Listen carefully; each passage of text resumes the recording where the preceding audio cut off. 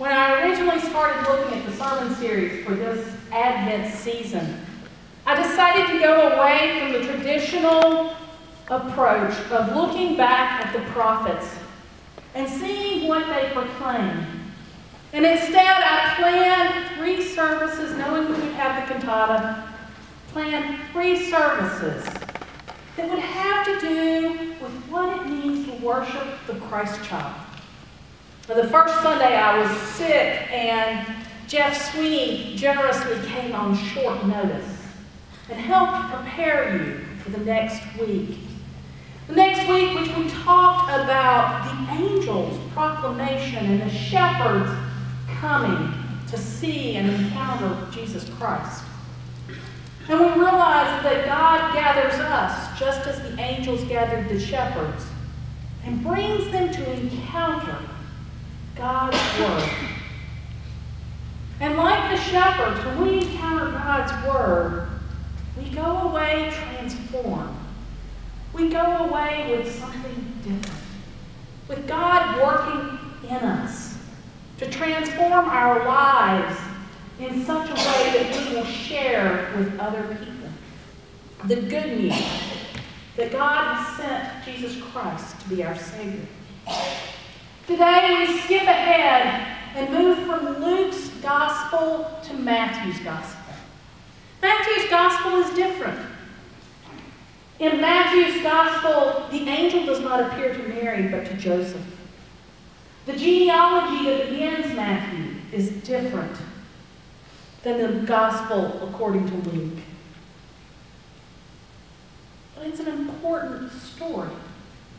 It isn't the shepherds out in the field that are the ones that are sitting waiting when the angels suddenly appear. Matthew's Gospel is the Gospel that includes the story of the star, the great light that shone forth and caught the attention of the wise men, or the magi, or the kings. We know them as all 3. But the wise men and the magi encounter the star and they begin a journey.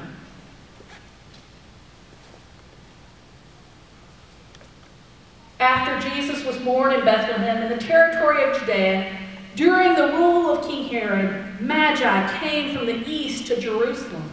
They asked, "Where is the newborn King of the Jews?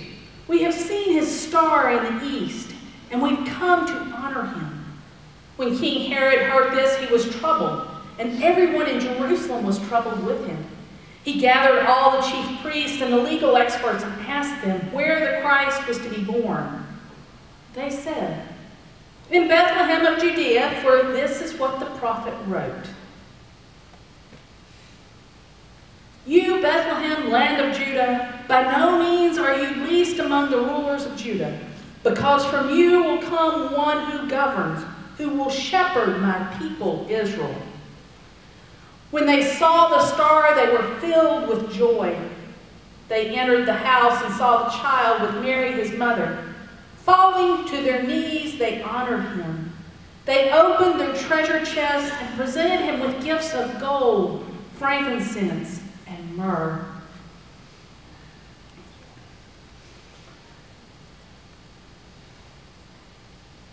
This is the story according to Matthew's Gospel. And it is God's word for us today. Not the poor shepherds in the field, but the wise men. From far away, who are longing to see what this news means. They've seen a star and they are searching for its meaning, searching for the one that it points to. And they travel.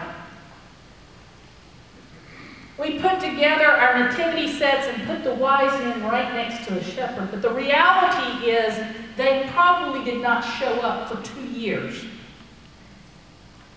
They showed up 2 years after the birth of Christ. They were willing to wait that long and make a difficult journey searching for the King of the Jews. searching for the King of Kings. What are you searching for today? What are you searching for today? What seems to be missing? Are you wrapped up in all of the busyness of Christmas, the buying of gifts, the wrapping of gifts, all that must be done to prepare for company or to prepare to travel? And wondering, am I missing the point?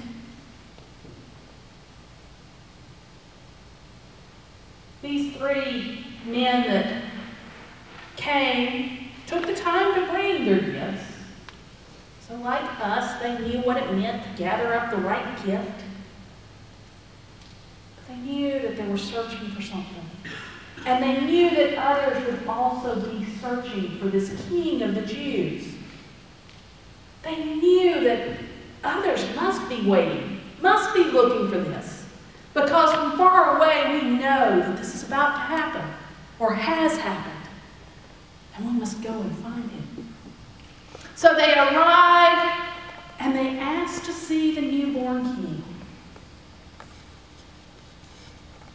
Herod's response is fear, terror. His power is threatened by a new king. The rest of the people are disrupted. They are also fearful. They are unsure of what this means. But the chief priests know the answer. That the prophet has proclaimed that the child will be born in Bethlehem. And he is the one that will shepherd his people. He will govern with peace and justice. And this may be even more terrifying to Herod after all. Because this is a promise of one who governs not by cruelty and power and the abuse of power, but one who will govern by caring for the people of God, for making sure that they are saved from their sin. What are you seeking? What are those around you seeking? And how will you tell them where to find the one that can fill the void in their heart? There are still people seeking today. Seeking to find that which will fill the void in their lives. And we don't have to look far around to see that we try to fill this void with all kinds of things. Power, wealth, drugs, alcohol, hobbies. You can probably think of some other things. Friends. This coming year we probably should include football. What are you trying to fill that space with? Do you realize there's something missing? Or have you already found that which fills your heart with joy? That which transforms you into that person that knows that they can cling to God and trust God. That finds peace in even difficult circumstances. Because you know God loves you that much. And that God will not let go of you. That God is your shepherd. The one who comes looking for us when we are in trouble. Who do you know that has gotten in trouble? You, a friend? Someone who needs to be rescued. This is what the Christ was promised to be.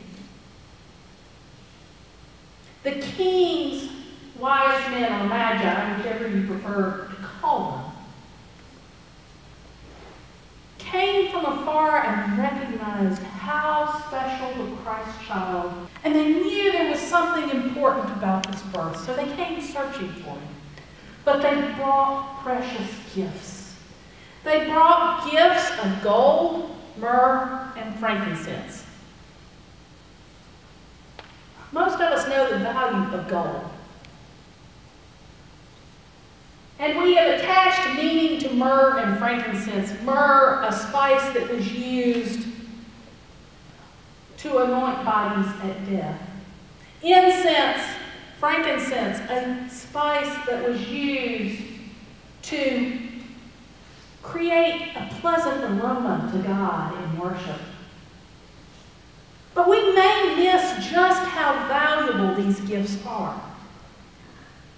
The other morning, Daryl forwarded me a story from Popular Science, I think it was. It was a story about the value of myrrh and frankincense in the ancient world. It was so valuable in Egypt that they sent people looking for this resin, for the tree that produced this resin, hoping to maybe find a way to cultivate it at home so that they didn't have to travel or pay the exorbitant prices for it.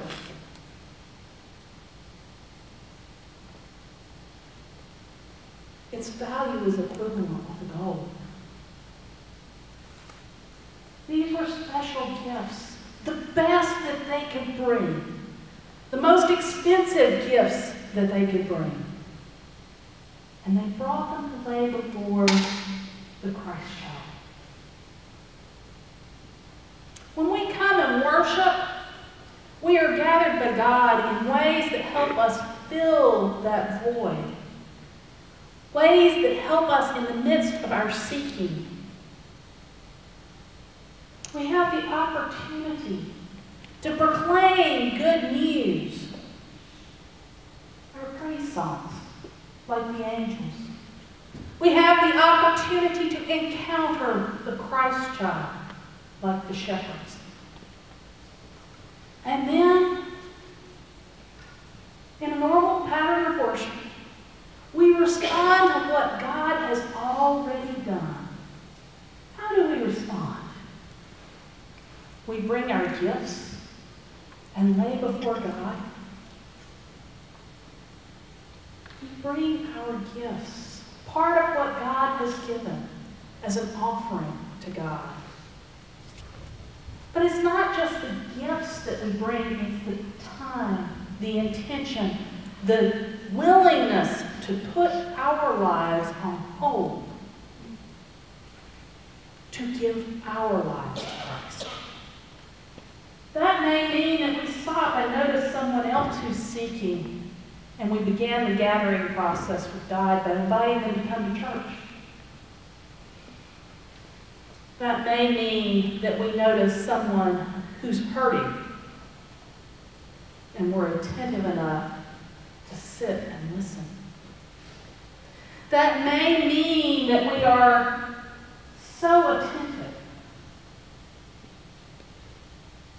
that we join in someone else's gladness. The Christmas season is full of all kinds of emotions. Those who are joyfully worshiping God, those who are mourning, those who are worried about how they'll make ends meet, how they will provide for their families. Those who, like children, embrace the season filled with joy and excitement, eager anticipation. Where will you find yourself in the story this year? Are you as attentive as the Magi, looking to see where you might see Christ? Looking for signs of what God is at work doing? The Magi and the shepherds end up coming to worship the Christ child and are changed by their encounter with the Word, their encounter with Jesus Christ, because they were open to what God was showing them, to what God was doing in the midst of their own daily lives. Whether it was observing the stars and looking up at this night sky in a field, or whether it was examining the night sky and the position of the stars, seeking answers. both being observant and attentive. And in their willingness to be attentive, in their willingness to be open to what God was doing, God called them out of their usual everyday lives and brought them into an experience of encountering Jesus Christ. Last week we heard the shepherds, or the week before last, we heard about the shepherds who went back to their fields, went back to what they had been doing.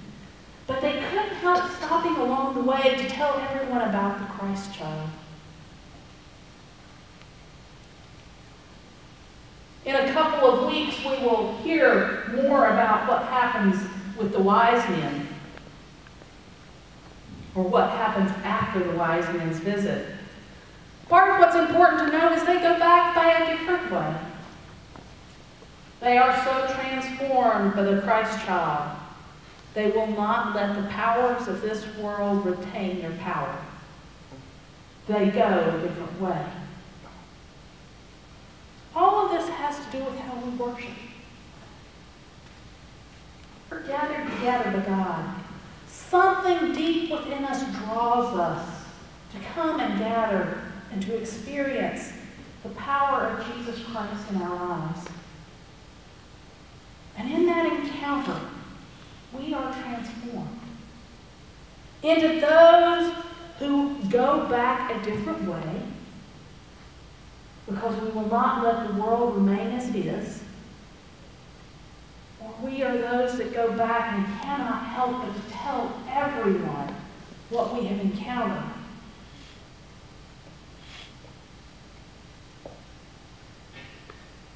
Sometimes we forget this part of going back and offering the gift of our witness to others.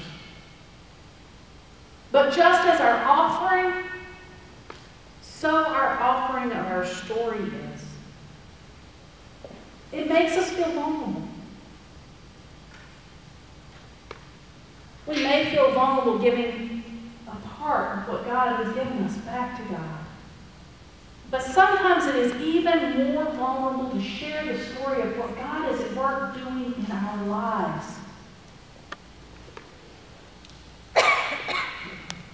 If that's what we're called to do. We're called to tell the story in such a way that someone else longs to draw near to God and to encounter what is making a difference in our lives. A difference that lets us have hope, peace, joy, and love. Maybe what's missing is the sharing of the story. What could you tell someone about the difference encountering Jesus Christ has made in your own life? How will you respond to your encounter with Jesus Christ? What will you offer back? What gift will you bring? What gift will you share? For once we've encountered the Christ child, we are never the same. Let us pray. Gracious and merciful God, from the far extremes of the social status scale, from dirty shepherds in the field to wise men who studied the stars and had access to gold, frankincense, and myrrh, you have shown your people your love by coming to be God with us. As we encounter you, transform our hearts, that we may go boldly forth into the world, to continue encountering Jesus in ways that continue to write our story anew. Sometimes we're tempted to hide that story. Instead, make us attentive enough to see those who need to hear it. And may we share it in our words, in our deeds, in simply our presence. as we come and bow before the King of Kings. A babe in the manger, a young toddler who chose to come to earth and show us your way. Amen.